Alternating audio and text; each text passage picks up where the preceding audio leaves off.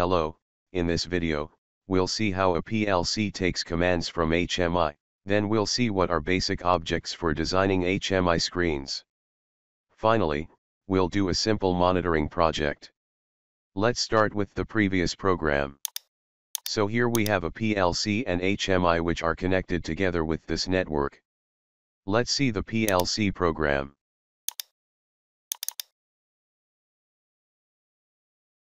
At the previous video, we have seen how a red circle can be designed for the HMI, to show this output is on.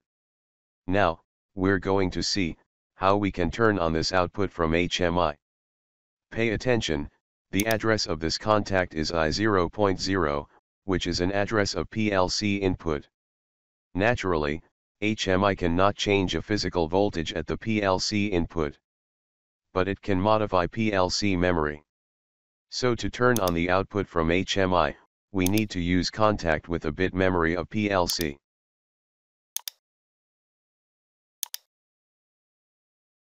So, the HMI is able to change this contact state, to turn on the motor. Let's define a suitable tag for this address. The HMI will use this tag to turn on the output.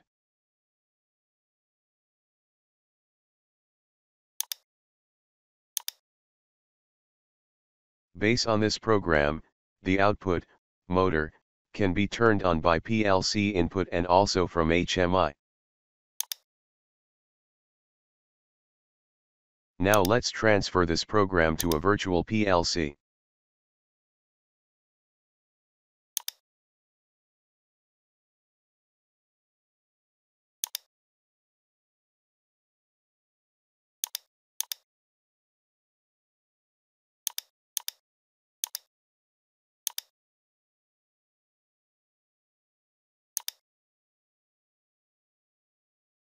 Now let's design the HMI screen. Here you can see the circle from the previous video.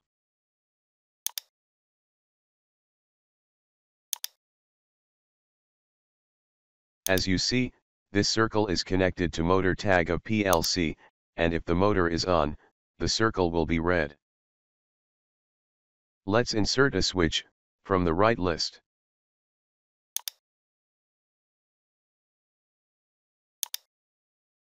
Now, at the bottom, we can change the selected switch parameters. Click here.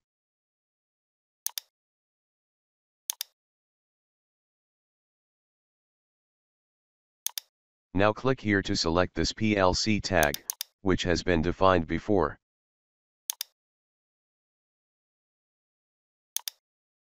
Also, let me change the color of the switch, for two states off and on.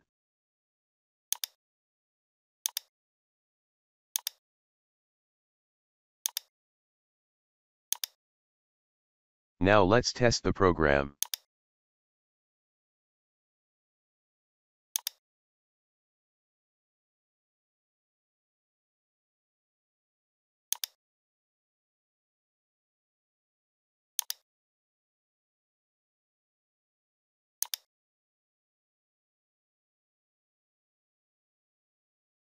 Let me back to PLC program, and sort opened windows to have a better view.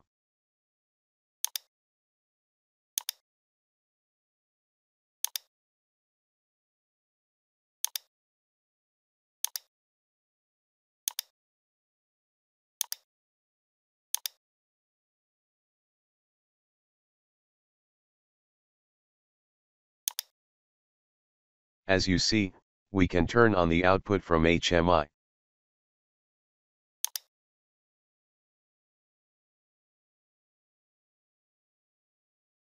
Alright, let's see what are basic objects. On the right side, here, we have line, ellipse, circle, rectangle, which their parameters are similar together. Also, we can use text on the HMI screen.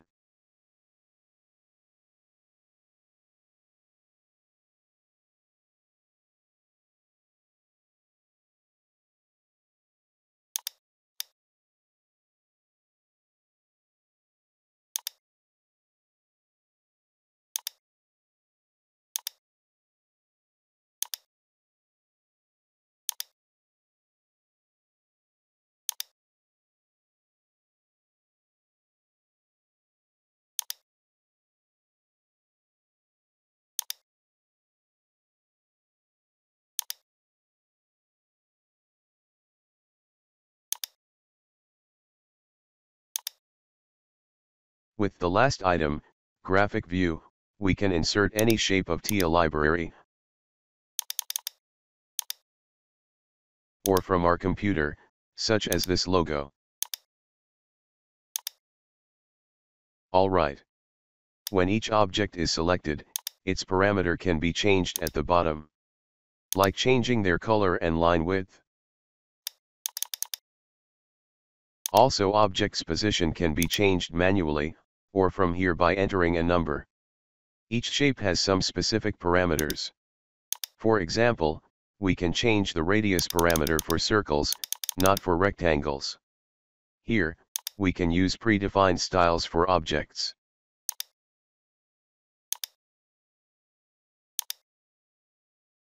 In the last segment, we can change object names and determine its layer.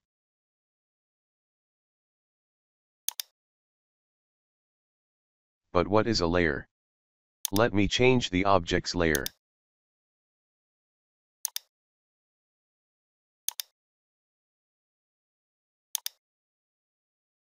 Now click on the screen.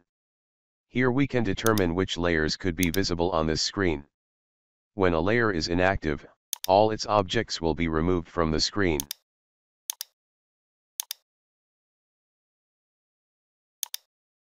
Now, let's see the animation tab. Here are three important choices. The first one is appearance. If you remember, we have used this part for the circle. The next choice is visibility.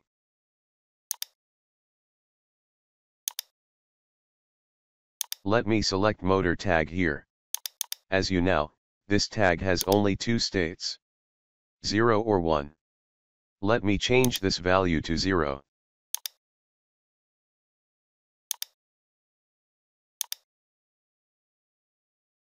Alright, let me read this comment. If you have selected the visible state, for example, the display and operating objects remain visible, as long as the tag value is within the start and end value of the range of values. The object is hidden when the tag value has exceeded the end value. So, when the motor tag is equal 0, it will be in the defined range. So, the selected text, motor is off, will be visible, otherwise it will remove from the HMI screen. In the same way, I want to show this text, when the motor is on.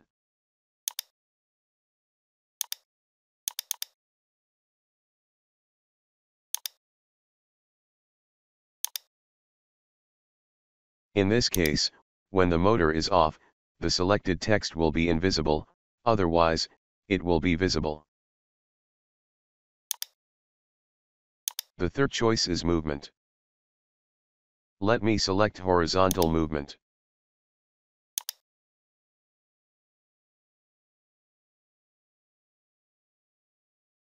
Here, the HMI can use a PLC memory value to move the selected object.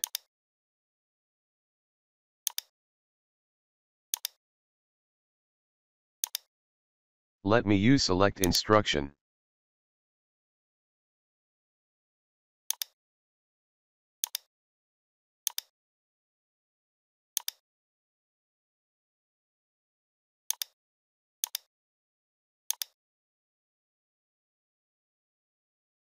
This program will move 0 or 100 numbers to this PLC memory with this tag, which its value will be used for the rectangle movement.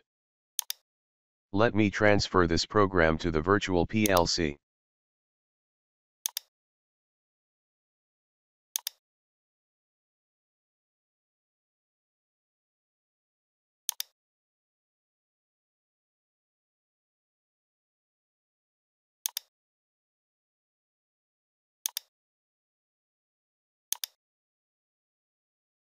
Now, let's use the defined PLC memory here, and then simulate the HMI screen.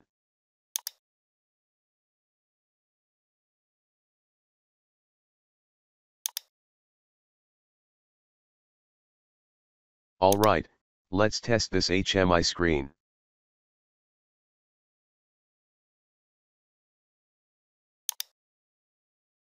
As you see, when I press this switch, based on my PLC program, the motor is turned on. After that, the HMI changes the circle color, shows the motor is on, and moves the inserted rectangular. Now let's define a practical project with factory I/O.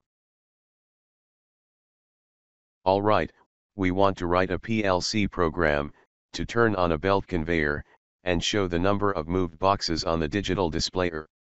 Here is a selector to turn on the conveyor, and a digital displayer to show moved boxes. After that, we're going to design an HMI screen, to show boxes position, and the number of moved boxes. We can detect boxes position with these 5 sensors. And count the number of moved boxes with the last sensor. For PLC, these tags are used. And this is the PLC program. At the first network, the conveyor is turned on by a PLC input or HMI screen. In the next network, a counter count moved boxes. It's expected you can design this plant with factory I/O, and write the PLC program. So let's do the HMI part.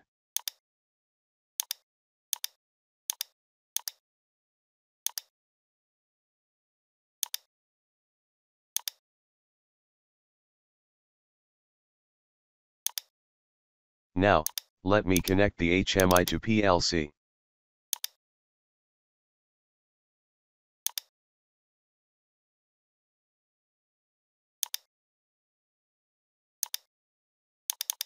Now, let me use a switch and connect it to the PLC memory, which can turn on the motor. On the right side, from the graphics panel, we can find suitable shapes.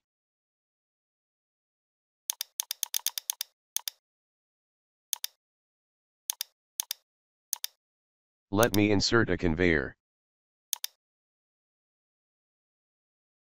In the same way, let me insert 5 boxes.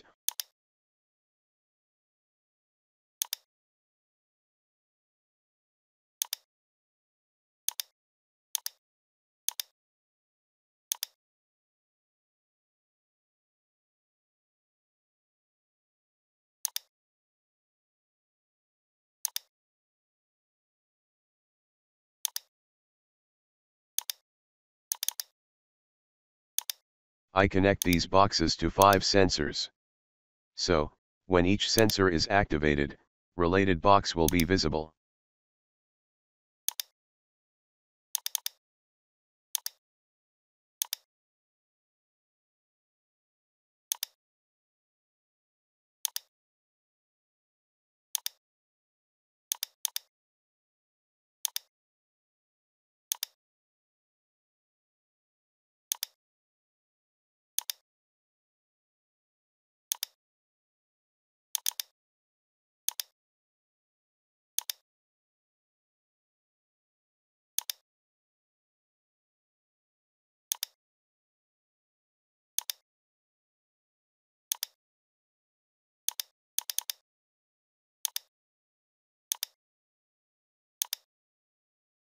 Now, like previous program, I use a red circle if the conveyor is on.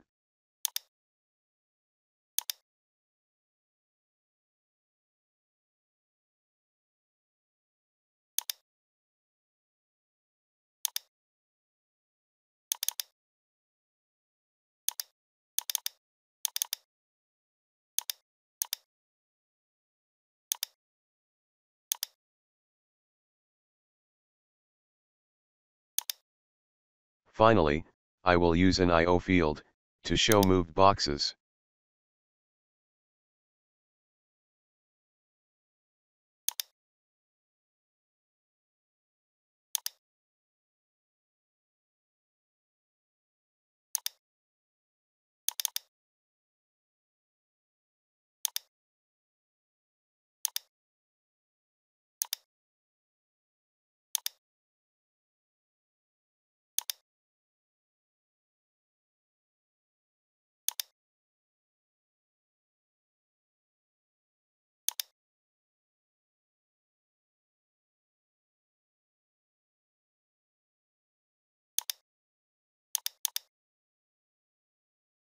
Now let me test this screen with factory I/O.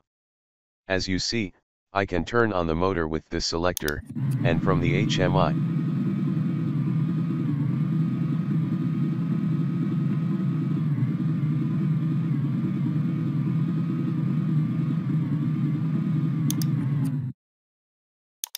Also, the position of boxes and the number of moved boxes are shown on the HMI. It seems we must use more sensors or improve the HMI program. In the next video, we'll continue designing HMI screen. Thanks.